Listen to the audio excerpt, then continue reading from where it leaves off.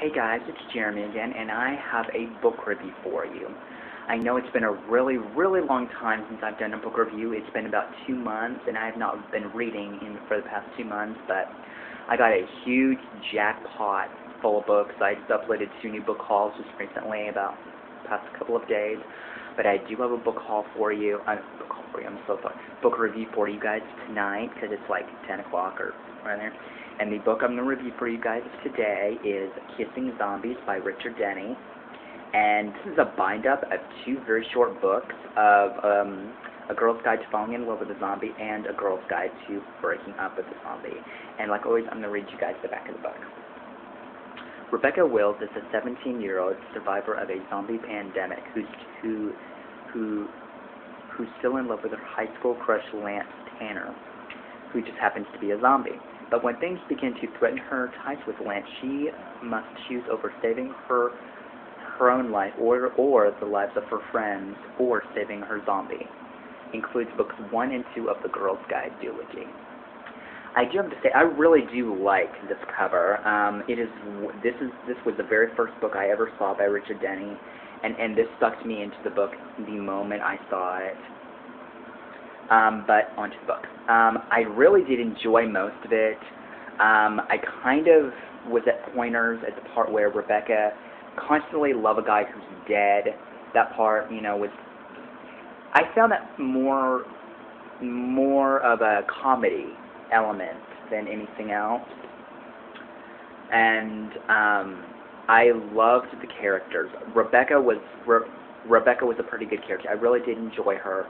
I loved Ryan as well. He was a really awesome character, and he was such an amazing character throughout the entire book. I loved that.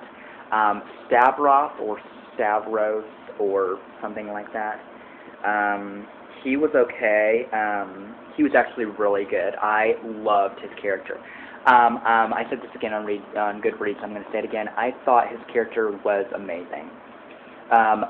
He was gay, but that's mentioned one time in the book, and it's not said again. I wanted more of that element. I wanted to see more of that part of his character, but we just never got to see that, which was a disappointment.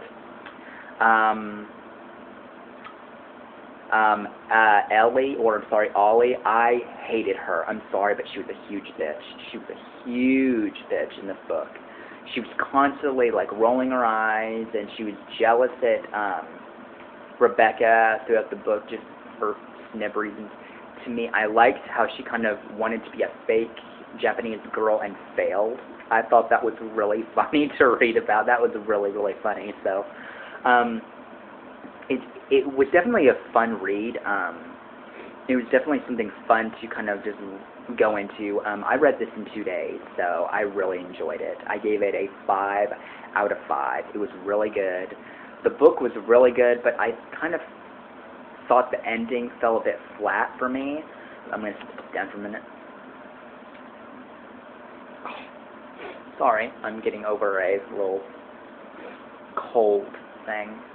I've been not feeling great these days, so forgive me. It actually kind of fell flat when I first read it, but then I talked to Richard, and he kind of explained the ending for me, and it did make me understand it a whole lot more.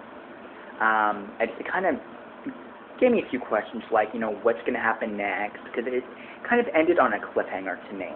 That's just how it ended, but Richard did send me back a message and did explain where and what happened to the characters. So, really excited about that. I'm sorry I've been gone for so long, but I'm back now, so, for book reviews, I'm back. But yeah, that's my review over Kissing Zombies by Richard Denny. I love Richard's books. Richard, this was a really good book, Richard. I loved every freaking second of it, and I will definitely be rereading this book probably before 2013 gets here. But yeah, I'm really back now. I hope this guys helped you, and I'm sorry I was gone for so long, but I am officially back doing book reviews. In fact, I've got 2 more book reviews which will be coming up in the next day or so please look for those, and I will see you guys in the next video, and until then, I will see you guys later. Bye.